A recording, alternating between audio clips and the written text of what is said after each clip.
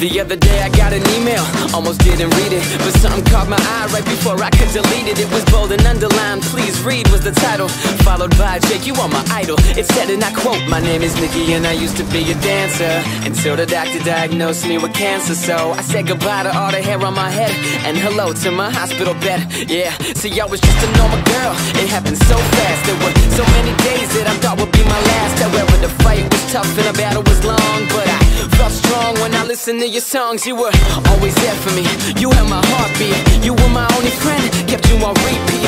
I thank God for you every single night, cause believe it or not, you saved my life.